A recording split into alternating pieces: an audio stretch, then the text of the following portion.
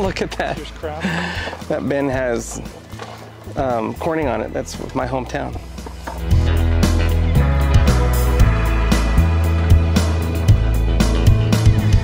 So what's really cool, these trees are producing about 40 to 50 pounds a piece. So every tree we've got is an entire lug box, one of these boxes here. We have calculated a 500 ml bottle takes about 14 pounds of olives. So this tree, if there were bottles of olive oils hanging off of this, 500 mLs, you probably have 4 to 5 bottles of olive oil on this tree. Whoa! B.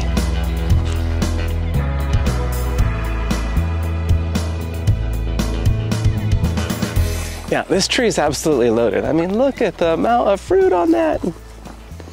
You just want to pick them off. It looks so good and eat them, like grapes. As an olive matures, it gets reddish to purple and dark, and some people say black. It's just a really dark purple. And the oil content goes up as the olive matures. So it's this balance of flavor and oil content that you really want to try and optimize. And that's really tough as a farmer and as a harvester, producer like myself coming in and trying to time it just right. But this, if all the trees look like this, it'd be perfect.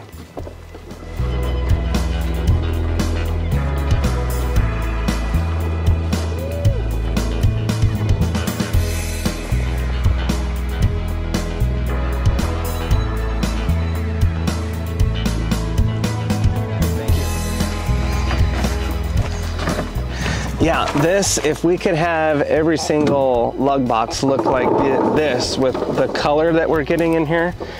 These olives are more mature than this green one here. So the oil content in this olive is going to be much higher than in this green olive. The flavor profile though is the biggest difference, where this is going to start to be much more fruity, like our Ascolano has peaches and apricots, those type of fruit flavors.